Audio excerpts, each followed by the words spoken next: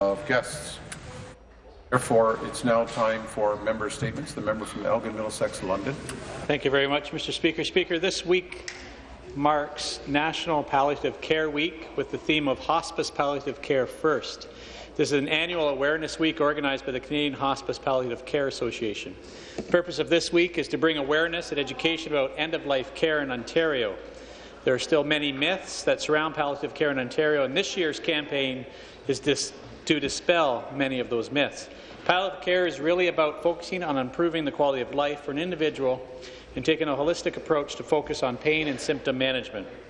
In my riding, Elgin Hospice Palliative Care Collaborative and other organizations have been working over the last few years to not only bring awareness to palliative care in Elgin County and St. Thomas, but also to create a residential hospice in the area. The need for a residential hospice does not exist, and it is my hope that the government is listening to the local concerns from my riding.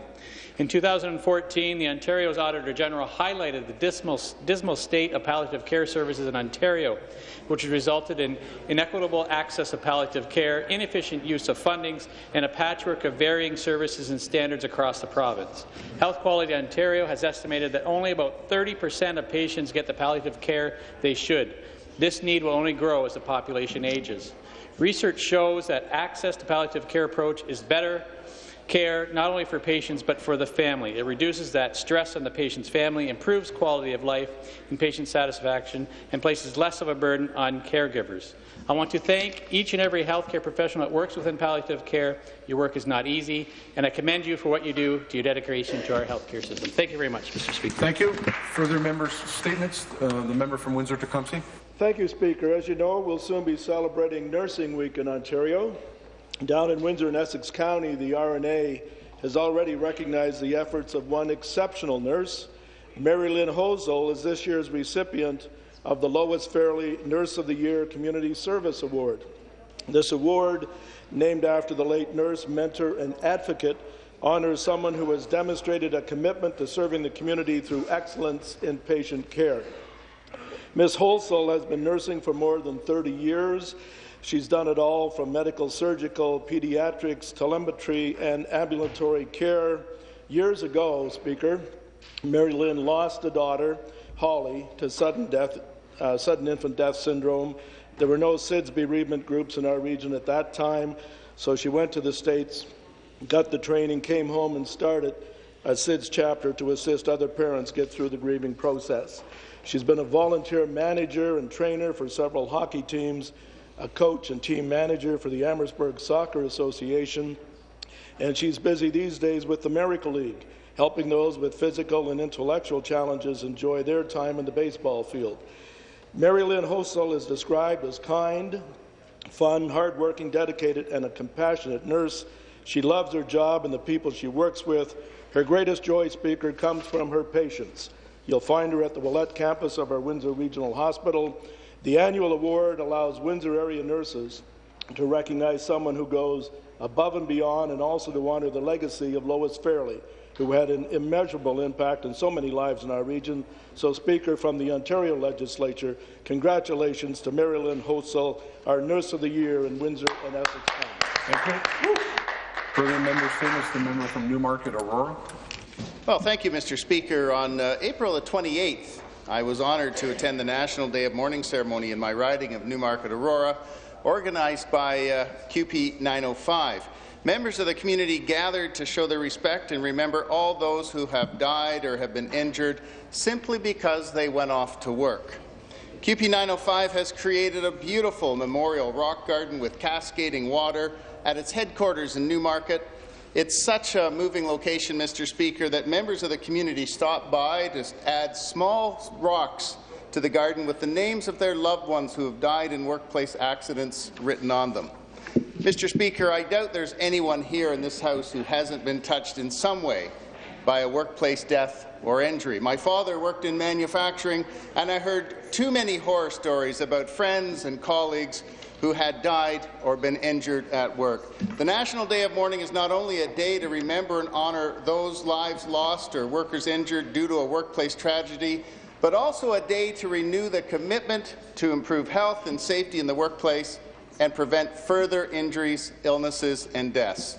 I offer my sympathies to all those who've lost a loved one in a workplace accident and to those who suffer ongoing injury or illness as a result of poor work environments, and I offer a heartfelt thank you to QP 905 for hosting this moving event. Thank you. Further member statements, the member from Nipissing. Thank you, Speaker. Organized insurance fraud is a serious problem that impacts the cost of insurance for all consumers. It's estimated to cost upwards of $1 billion in Ontario alone. A recent undercover investigation, widely televised, revealed staff at professional clinics encouraging and counselling undercover investigators to commit fraud. It's shocking to see how some professionals who should be protecting accident victims are instead encouraging the undercover investigators to lie so they can submit phony forms and collect insurance payments for services never rendered. A recent Insurance Association survey found that 69% of respondents believe there is fraud in the Ontario auto system. This systemic fraud is being carried out by those who skirt the law and result in higher premiums for consumers. It is unfair to honest, law-abiding Ontarians who play by the rules. It hits all of us in the pocketbooks, Speaker, and as much as 10 to 15% of injury payouts are fraudulent. I urge the government to take real action to truly attack the root cause of this issue. On the organized auto insurance fraud front, reforms are needed to deliver benefits to injured claimants and not only service providers. Thank you, Speaker. Thank you. Further member statements. The member from Loma, Manitoulin. Thank you, Mr. Speaker. I rise today on a little bit of a sad note. In my constituency office, I have Grant Buck, Vicky Arsenault, and Cindy Haddo who are there. But today I rise to recognize a really big part of my puzzle, and that's Claire Prashaw. She's my executive assistant that I have here, and this is her last week that she's going to be spending with me at Queen's Park. She's moving on. She's an amazing woman.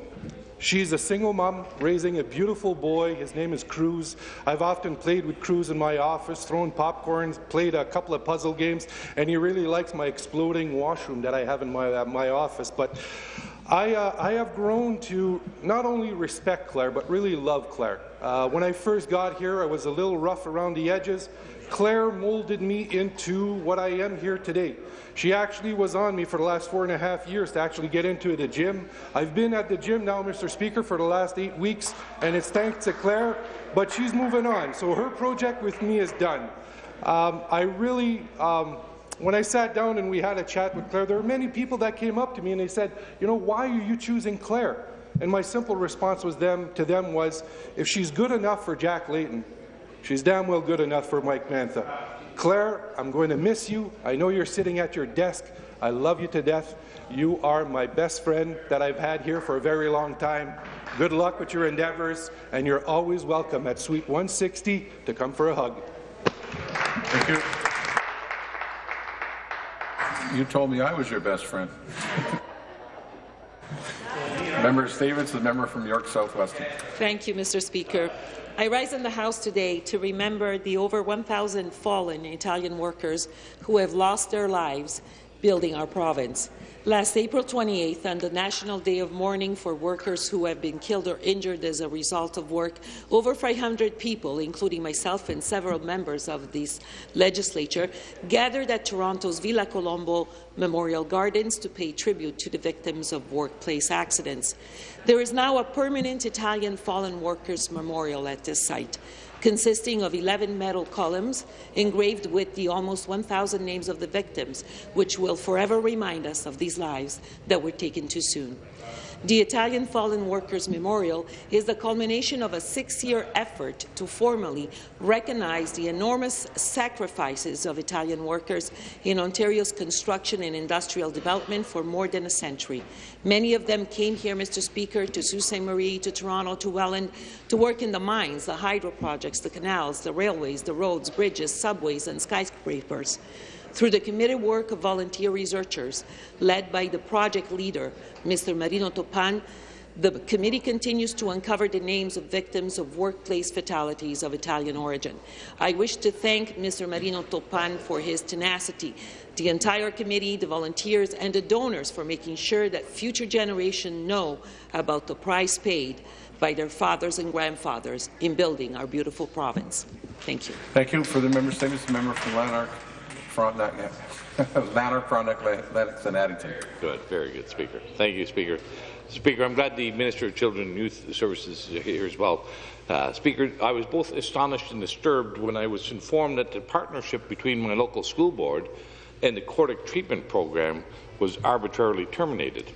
The Cordic treatment program helps at-risk youth gain foundational skills they need to return and thrive in the classroom, and has helped over 600 students and is a model of success. The Cordic program is a private company which receives its funding via student referrals to their program. However, it was revealed this week during Children's Mental Health Week that the funding for this successful treatment program has ended, and the funds will instead be spent by another mental health agency to cover its operating deficit. They are balancing the agency's budgets on the backs of at-risk children. This is atrocious and shameful and happening in Ontario. But what is also disturbing, Speaker, is that the director of the Upper Canada District School Board, Mr. Swila, and the mental health agencies refused to meet with either myself or the Cordic program director to find a solution. Speaker, I'll continue to fight to keep this treatment and therapy available for the children in my riding so that they receive the help they both need and deserve. Thank you. Thank you. Further members' statements. The member from Halton. Thank you so much, Mr. Speaker. Mr. Speaker, last week I had the pleasure of welcoming Premier Wynne to my riding of Halton, and it was a wonderful visit that gave local residents a chance to speak directly with the Premier. For me, the highlight of the visit was sitting down for a roundtable discussion with our local Downtown Business Improvement Association. Members of the DBIA were able to discuss issues of importance to our community, including transportation, business challenges, and ways to grow the local economy. It was a fantastic conversation and gave everyone there a glimpse of the thriving arts and business communities in our growing town and the dedicated people driving our local economy. It was a great way to share ideas, and it really helped to show the DBIA that our government, all the way up to the Premier, is listening. Thanks to the 16-Mile Photography Gallery in downtown Milton for allowing us to use their beautiful space. The gallery's amazing photo exhibit was shot entirely on mobile phones, and it was amazing to see what can be done with a little talent and cell phones. Mr. Speaker, the meeting was positive, and members of the Milton business community were very happy with the discussion. Thank you to the Premier for engaging our community, and thank you to the Milton DBIA for their valuable contributions. Thank you, Mr. Speaker. Thank you. For the member statements, the member from Scarborough-Agincourt. Thank you, Mr. Speaker. This month marks the 14th annual celebration of the Asian Heritage Month, and I rise today to honour and recognize Asian Canadians who have enriched our province, our country, with achievements, contribution, and vibrant cultures. Notable Asian Ontarians who have made valuable contributions include Dr. Tak Mak, whose significant work in microbiology, immunology has influenced public health worldwide; Jean Lam, the first Chinese-Canadian woman and the first restaurateur to receive the Order of Canada for her community work; Raymond Moriyama, international renowned architect whose designs are recognized locally and internationally; Tanya Kim, co-host of CTV E-Talk; Charles Chi, an entrepreneur and current chancellor of Carleton University; Wei Chin Yi, President of the Confederation of Toronto Chinese Canadian Organization; Scarborough-Agincourt resident Jonathan Lai, a star badminton athlete and Quest for Gold recipient; and Wei Sun Choi, an award-winning author. Mr. Speaker, throughout the month of May, Ontarians will have an opportunity to participate in various Asian Heritage Month festivities. This annual celebration preserves the rich Asian culture and heritage, as well as promotes a better understanding between the different cultural groups.